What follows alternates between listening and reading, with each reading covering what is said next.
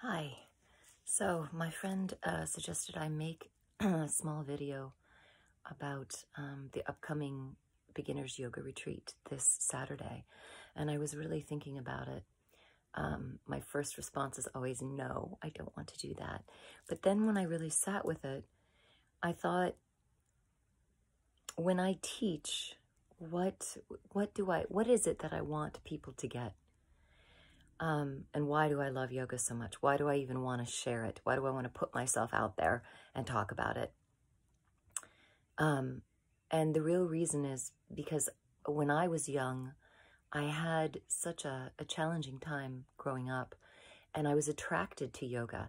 I didn't stick with it. I think I took a couple classes when I was in my late teens, and then I started really diving into it when I was about 24 years old, 23 in New York City. And that was basically because I liked someone that was doing it.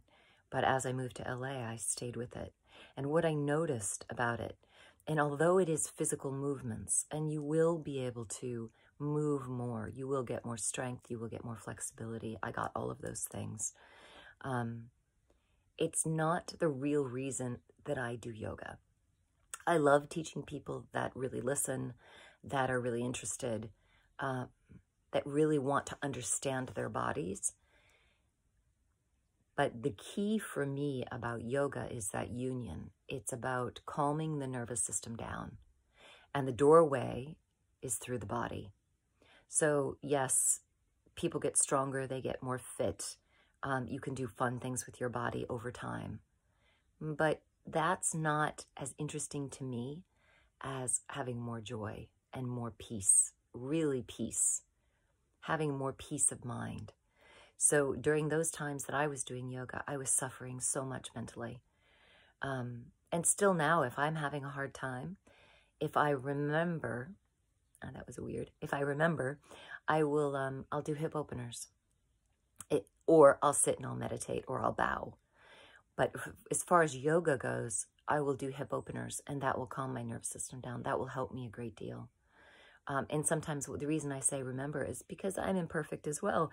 And sometimes I get so caught in my mind, and I try to figure out the mind's problem with the mind, which makes no sense. So that's why bowing, all the blood going to the pineal gland, really helps a lot. And physically doing yoga, going into my hip openers. Now, this is more advanced things to talk about, especially for people who have never done yoga before.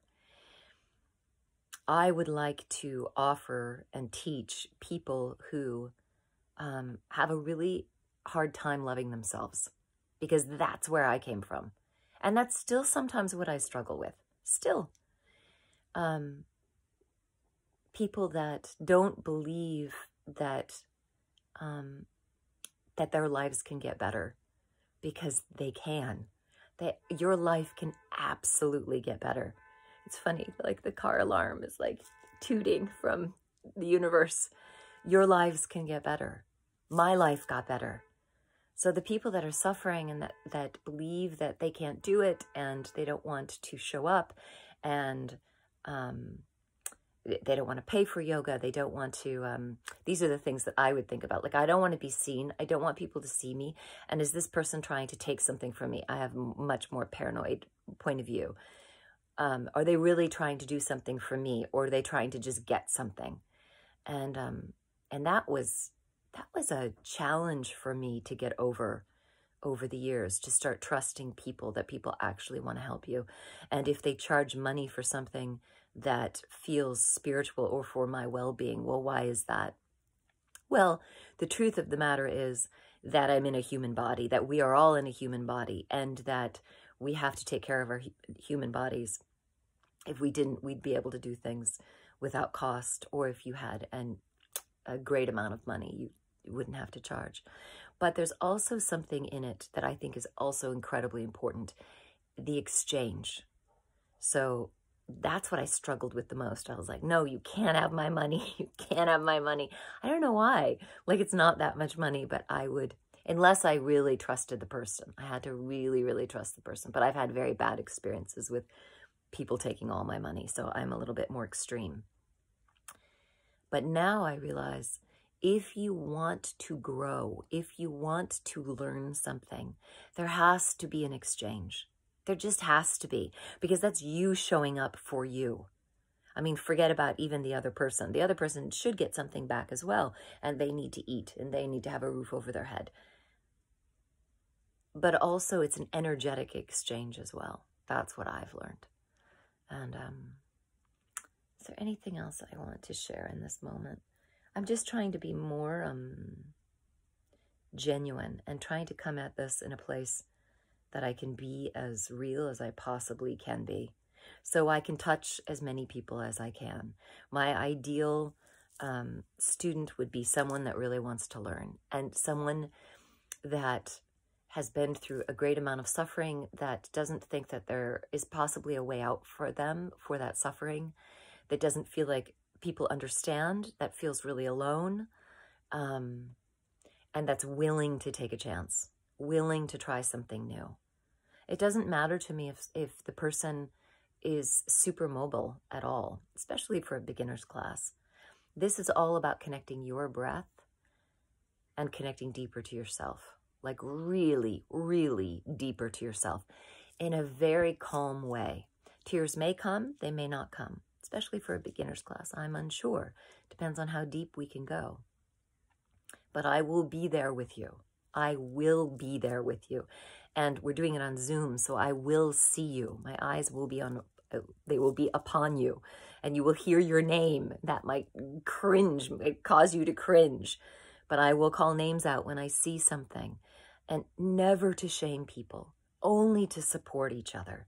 Only to support and grow and correct where you may be off, and you can go deeper in that pose, in that practice, for yourself, not for me, but for yourself. Because the truth is, the more that people connect to themselves and release their pain, I get to do that as well. I don't know why it works that way, but the more people go deeper into their practice when I get the chance to work with them, it frees me as well. I feel it. I literally feel your freedom and your joy.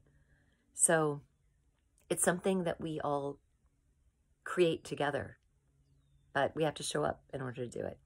So with that, the beginner's class, it's for people who've never done yoga before. Never, and maybe never even thought about it. But the people that feel like they want to try something new and they're willing. And they might be going through really hard times emotionally. And they want support. And they want a doorway through. Those are the people that I want to teach.